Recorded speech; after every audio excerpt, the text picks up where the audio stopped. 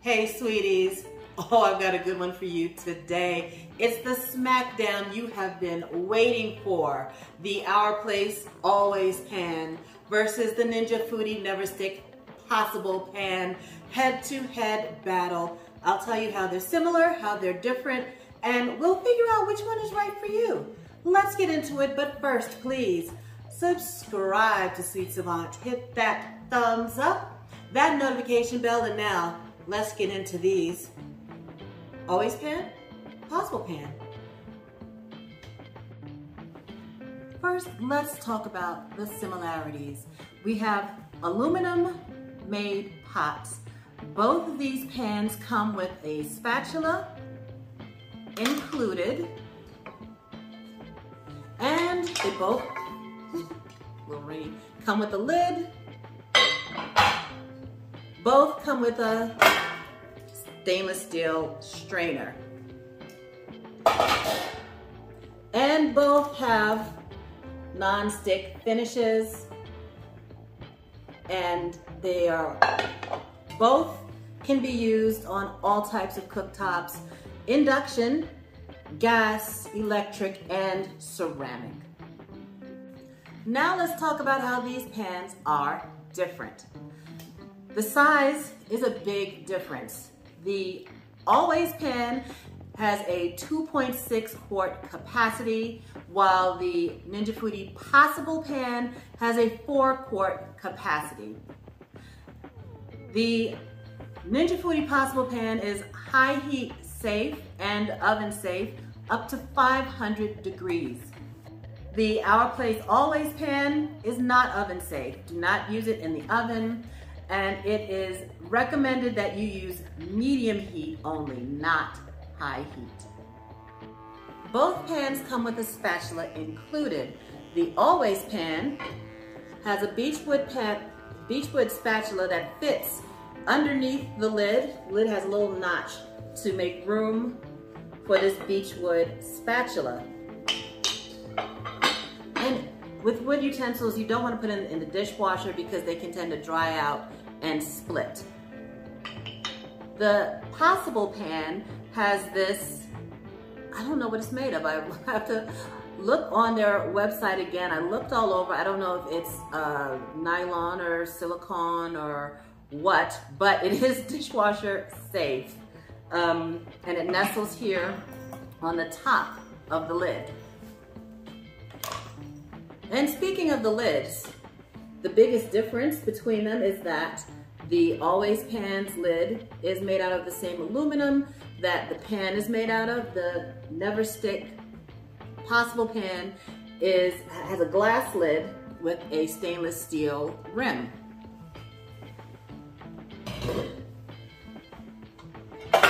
And speaking of stainless steel, both of these strainer inserts are stainless steel. But you can see how the Possible Pan, the strainer rests on sort of this lip of the pan, whereas the strainer of the Always Pan fits completely inside and has these two little handles that fold down to the side. And with the interior of the pans, the Ninja Foodi Neverstick Possible Pan is made out of anodized aluminum, and it has a textured non-stick surface, whereas the Always Pan has this smooth non-stick ceramic surface. Let's cook some pasta. We have 8 ounces of pasta. We're gonna put into the strainer portion of each pan. The 8 ounces of pasta fits in just about 1 layer in the Possible Pan, and in the Always Pan, it's not quite as much, not quite as large. We'll go ahead and fill those up to cover with water, and we'll take them to the stove and get to cooking.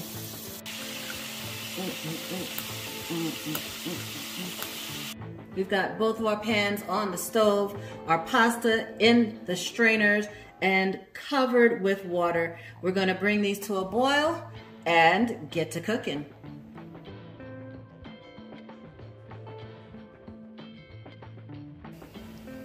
Our always pan is boiling. I've got that spatula in its little resting place there, but I mean, you can see how it gets a little bit in the way. For me, it's in the way. I'm not nuts about that design, but here we are. Our pasta is boiling in the Ninja Foodi Possible Pan. And the pasta, I mean, it's barely covered with water.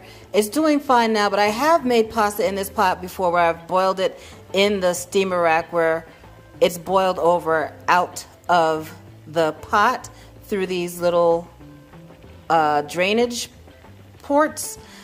And I mean, the problem is you do have to fill up the pot so high with water to get it to cover the pasta. And once it gets to boiling, it can boil out. So just be aware of that. The pasta that's boiling in our always pan is done. So we're going to take it out. Be careful and you take these handles out. Make sure you use some protective gloves. And just pull that out in the strainer. Then I'm going to set that off to the side. The pasta in our Ninja Foodi Possible Pan is done. So we will drain that.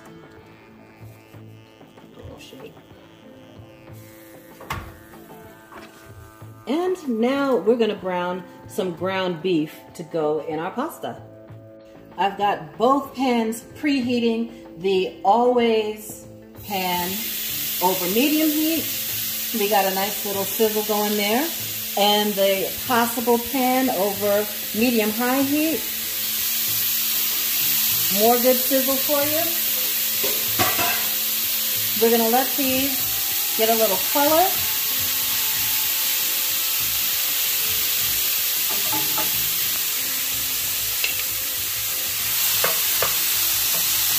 And you see, we just have a little more space in the Possible Pan to be able to brown that meat. A little more claustrophobic here in the always pan, but it's getting the job done.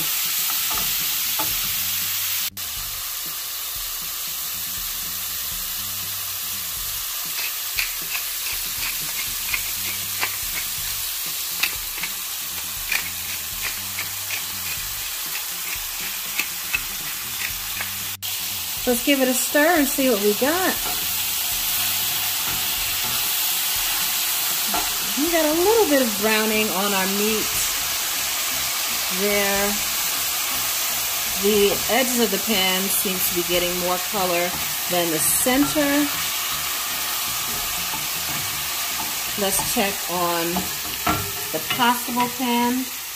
Oops, I gotta get my spatula from over here. Let's take a look.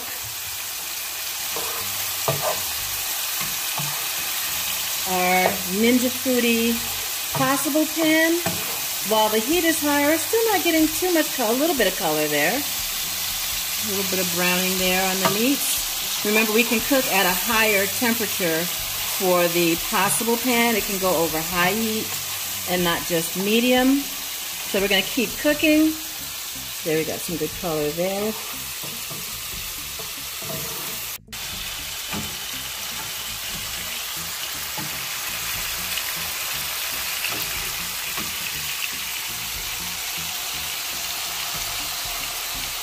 Yeah, so we're definitely getting better browning out of the Ninja Foodi Possible Pan.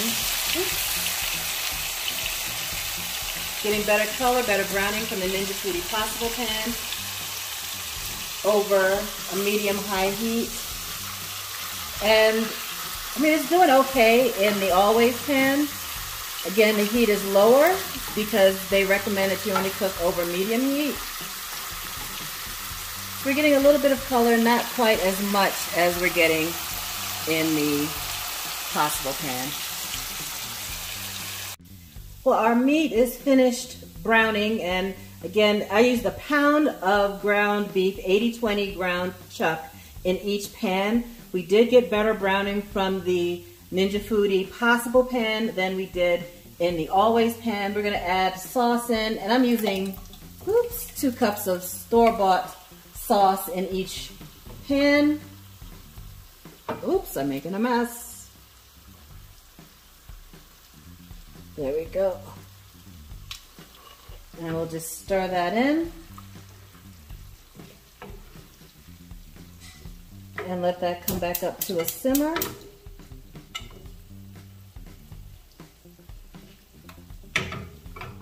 Let's check on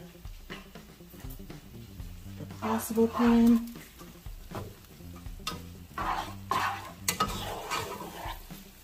Lovely. I'm going to add some spinach to this as well. We've got about 4 cups of spinach going into each pan. We'll dump that in the Possible Pan. And then we have some going in the Always Pan. Let's put the cover on that so the spinach can steam down. Turn that down. Make sure it's all in the pan.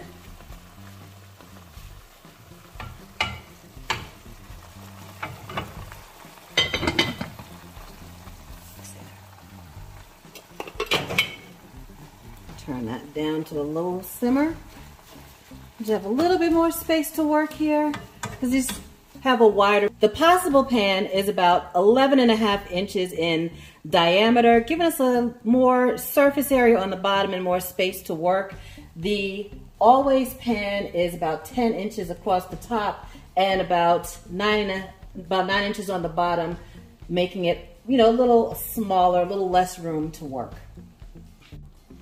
And I'm using store-bought Mazzetta marinara sauce, which is my favorite store-bought sauce. Not sponsored. I like it because it's a low sugar, no added sugar sauce. A lot of jarred pasta sauce is way too sweet. So I'm using Mazzetta marinara sauce. And then I'm using this Di Martino fusilli. And did I buy it just because of this Dolce & Gabbana packaging? Yes.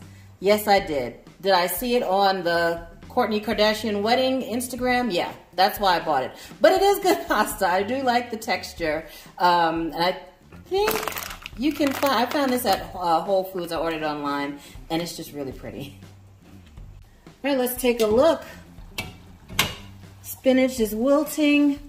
We'll stir it in. And I could have drained off. There was a bit of extra fat that came off of that ground beef that you can just kind of remove with a spoon. There wasn't that much. Spinach is wilted. Let's check on, let me move this over here. Yeah, it is kind of awkward to use that as a spoon rest. Let's check on the Always Pan. And again, spinach wilted nicely. Stir that in. I do love a one-pan meal. So both of these are winning in that effect. One pan, 1 pound of ground beef, each pan. 8 ounces of pasta in each pan. 2 cups of sauce. Now let's add our noodles that we cooked earlier. Let's add those back in.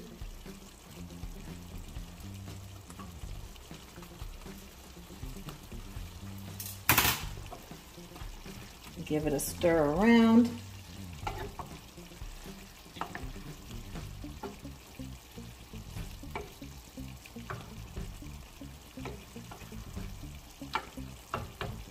That looks good. That looks really good. I mean, you could add onions to this while you're browning the meat, onions and garlic. That would be fantastic. You could put broccoli in here if you want. Let's come over here and add our pasta to the Ninja Foodi Possible Pan. Stir that around. The Ninja Foodi Possible Pan, while it comes with this sort of plasticky I don't know, silicone or nylon spatula. It does say that it is metal utensil safe. I'm not going to use metal utensil in it because why risk scratching it? But they do say that it is metal utensil safe, while the always pan is not metal utensil safe. Let's add some cheese. That's about a cup of cheese. We're going to add to the top. And we can just let that sit on the stove. We'll move this out of the way because it's blocking us from adding cheese to that part. Now, let's move over to the Possible Pan. Add cheese to the top of that.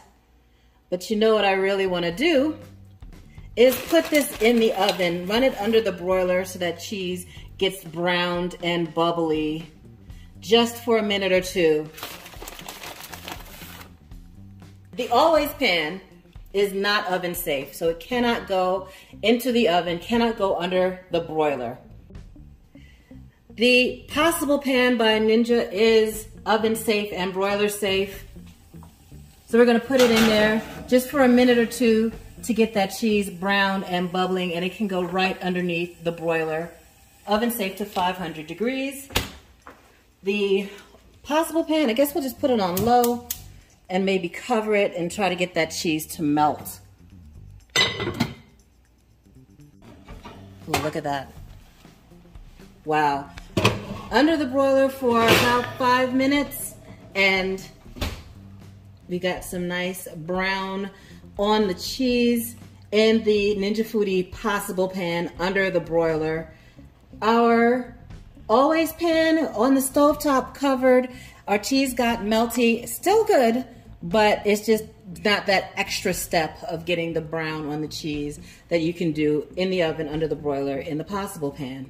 What do you think about that? Same recipe in the Ninja Foodi Possible Pan and in the Our Place Always Pan. Pasta, meat sauce, spinach, and cheese. We could have made, I guess twice as much in the Ninja Foodi Possible Pan because it's just that much larger. So if you're feeding a larger family, then you might want to go with the Possible Pan. If you like to use your skillet in the oven, then you might want to go with the Possible Pan. The Always Pan has a nice non-stick surface. They both do well on the non-stick front, and we can show a side-by-side of some, frying some eggs and seeing how they stick or don't stick, and I'll show you that. But you just can't do quite as much in the Always Pan as you can do in the Possible Pan. So that's the biggest difference. For me, the winner is the Ninja Foodi Possible Pan, just because you can do more. You can bake in it, you can roast in it, you can put, more food, feed a larger family. The thing that the Always Pan has going for it is, well, it's pretty. I mean, you've seen it all over Instagram, I'm sure. You've seen Selena Gomez with it. So, I mean, it's a pretty pan, I'm not gonna lie. It looks good in your kitchen, so, I mean, you be the judge of that. Which is more important to you? The Possible Pan by Ninja Foodi is more functional. It looks good, but it's not quite as, pretty as the Always Pan. But, I mean, both did a good job. You could just do more in the Ninja Foodi Possible Pan than you can do in the Our Place Always Pan.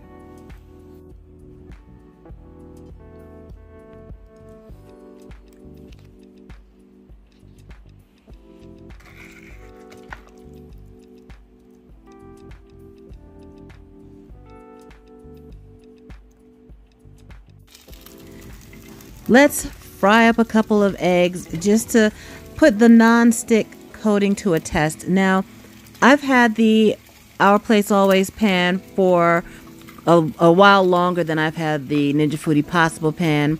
The Always Pan here we've had for over a year, and that non-stick coating is not as good as it was when it first started.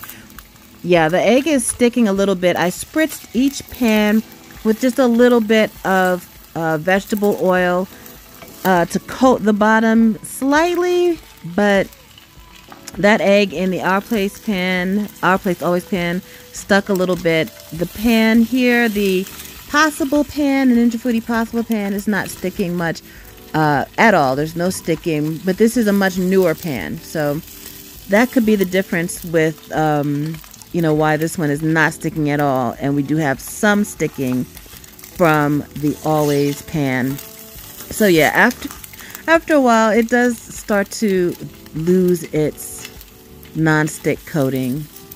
So unfortunately the Always pan is sticking. Our egg is, yes, a little egg stuck to the bottom. It's still, you know, scraping off pretty easily, but not really what you want to see when you're cooking in your non-stick pans. So, you know, just keep that in mind. It's not really such a fair test because the Our Place pan has been in use quite a while longer than this Ninja Foodi Neverstick Possible Pan.